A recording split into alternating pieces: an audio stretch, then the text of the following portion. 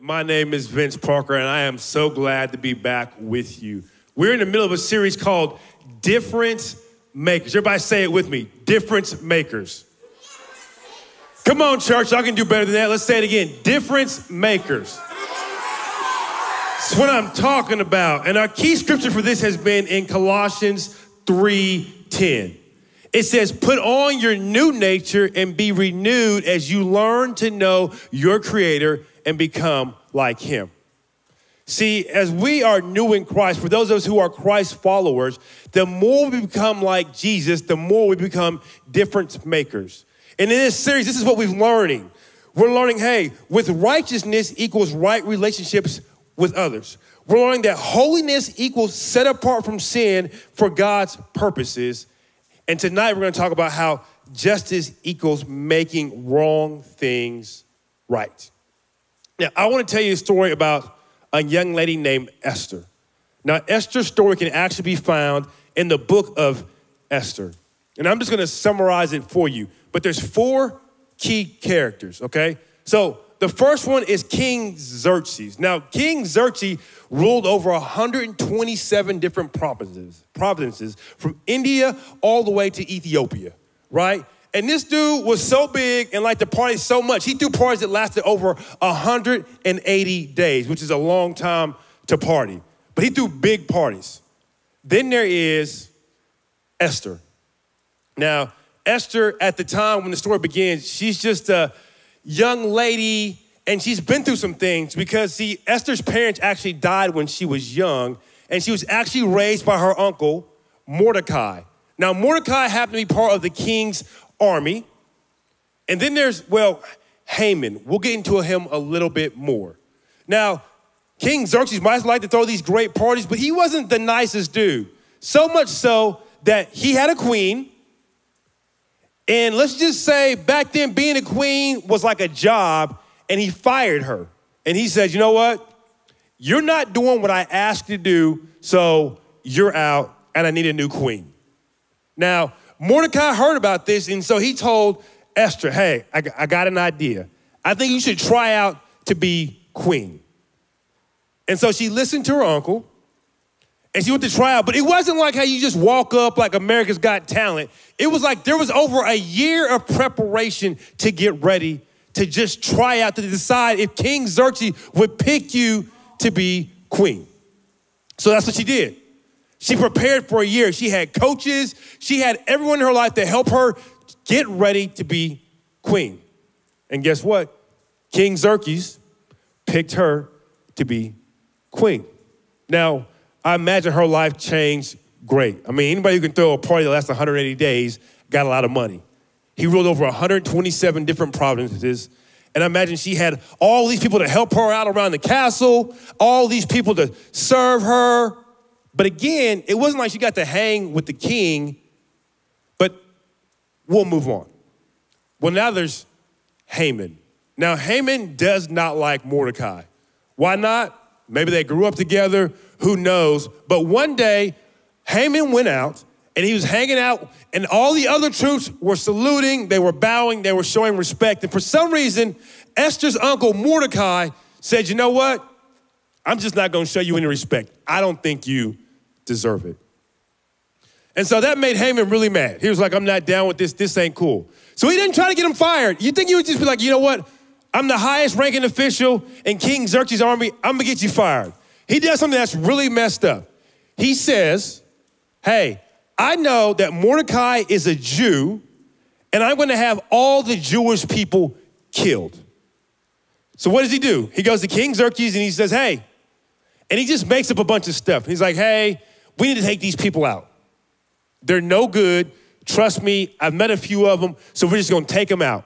And King Xerxes is not really paying attention or listening. He just says, okay, go ahead and do it. And 1 year from now, you can just take care of all these people. Now that's messed up. Mordecai hears about it, and he's like, man, I can't believe this is happening. This is crazy. But you know what? Esther, my adopted daughter, my niece, she's the queen. I'm gonna go talk to her. Let me go holler at her. So he gets a message to the queen, Esther, And she says, hey, your people are going to be killed if you don't do something about it. Now, Esther's like, but what can I do? Like, you know how King Xerxes is. Like, if you don't listen to him, he will get rid of you. Remember the last queen that was here? He got rid of her. That's why I'm queen now. And you just can't walk into and talk to King Xerxes like that. But he said, these are your people. You got to do something. So she did. So she made a way. She walked up, and essentially she said, hey, here's the deal. Haman wants to take out my people. And King Xerxes was like, what? What's going on here? You know what? We're not going to do that. That's messed up. Matter of fact, I will take care of Haman myself. And essentially, she saved all of her people. And then Mordecai got promoted. And the Bible goes on to say that King Xerxes and Mordecai did great things. And all that happened because of a simple conversation. A simple conversation. That Esther made a great difference. And I'm here to tell you that you and you and you and you can make a difference by something as simple as a conversation. But there's a few steps, a few things that you need to do.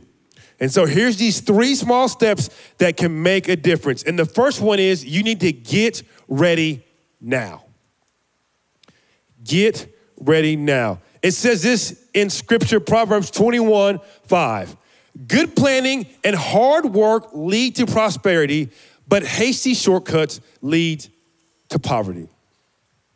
Now, I know many of you are in band or mathletes or you play sports and you're all the time practicing, preparing so you either can make the team or get ready for the big game.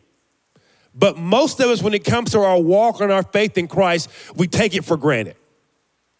But that should be the most intentional thing that we do in our life. Is we should be preparing ourselves for what God wants to do in our lives. Now you're saying, but Vince, how do I do that when I don't even know what God wants to do in my life? Here's some things that you do know. God wants to speak to you, and one of the greatest ways he speaks to you is when you read his word. You should be in your Bible daily, reading his word. One of the ways that we know that God wants to do is when we come to church. So some of you might be here tonight, but you haven't been in a few weeks because you haven't made church a priority. How can you make church a priority? Another thing we can do to get prepared is by serving others, right? How can you be a student leader? How can you serve in Life Kids? How can you serve on the host team? How can you serve in the different opportunities that exist in your location? How can you be prepared? By simply doing those things daily, like spending time in God's word. For Queen Esther, what did she do? Well, I imagine that she probably had some speaking lessons, probably had to study up in case the king asked some questions. She was preparing. She was getting ready for what was to come. And even though she did not know that one day a conversation would save her people, she was still getting ready.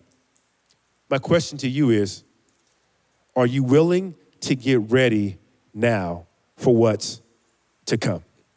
So if the first thing is get ready now, the second thing is stay in position, right? Stay in position. Scripture tells us this.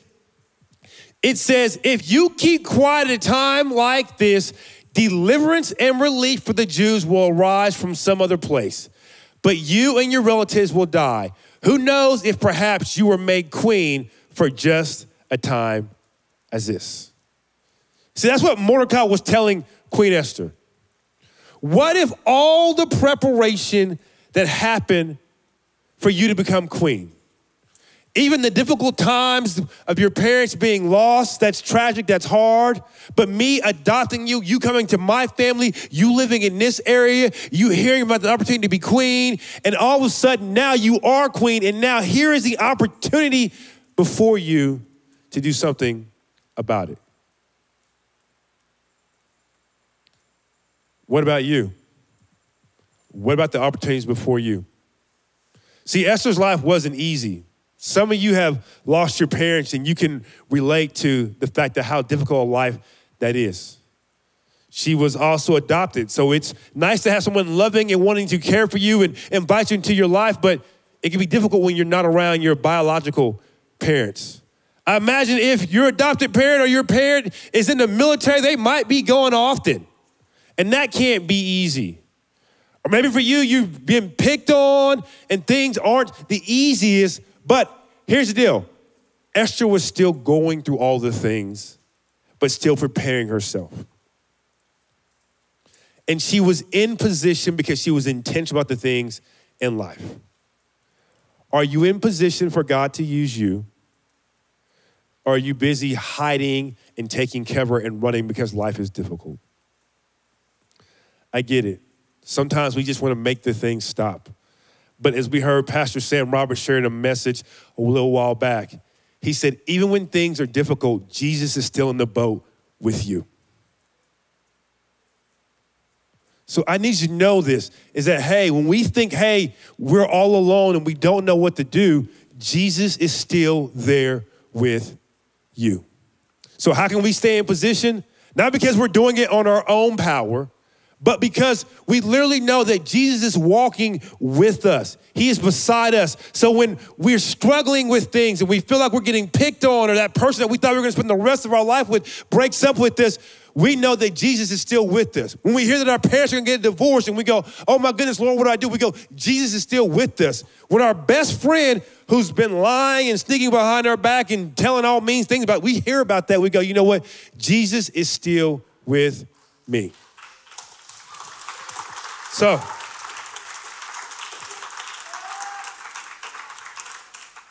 the first thing we do is no matter our situation, we get ready. The second thing is we stay in position. And the third thing we do is we choose simple obedience. Let's look what scripture tells us here. It says, Queen Esther replied, if I have found favor with the king, and if it pleases the king to grant my request, I ask that my life and the lives of my people be spared. For my people have been sold to those who would kill, slaughter, and annihilate us.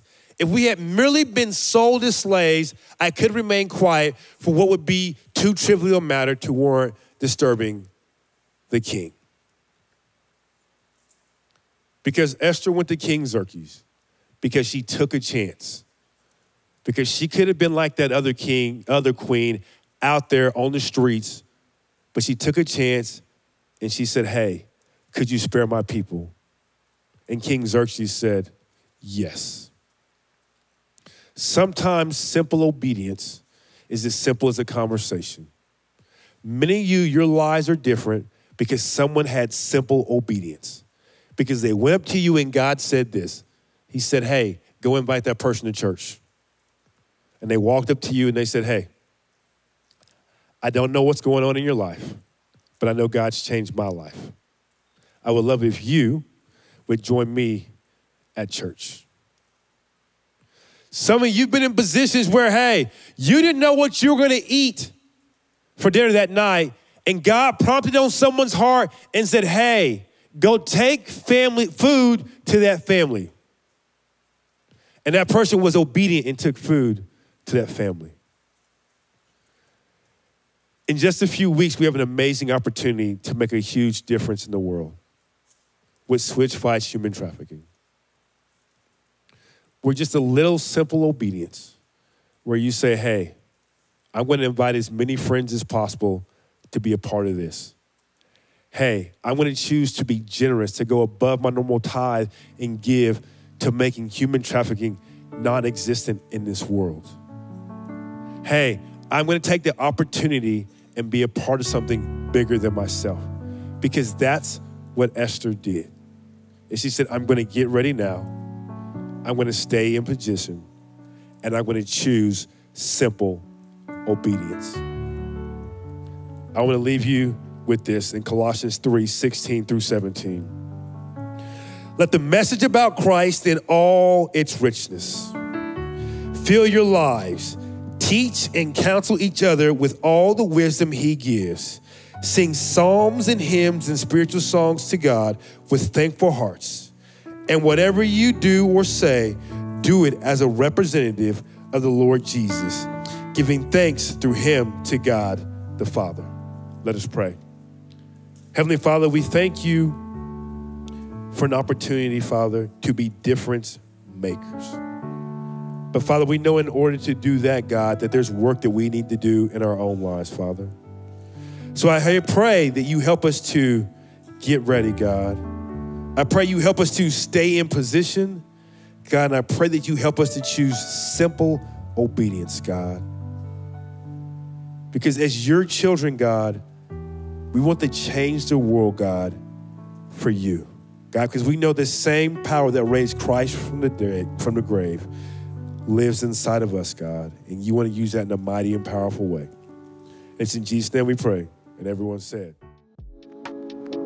If you enjoyed this week's content, we've got even more content for you. Click right here and find more ways that you can make a difference.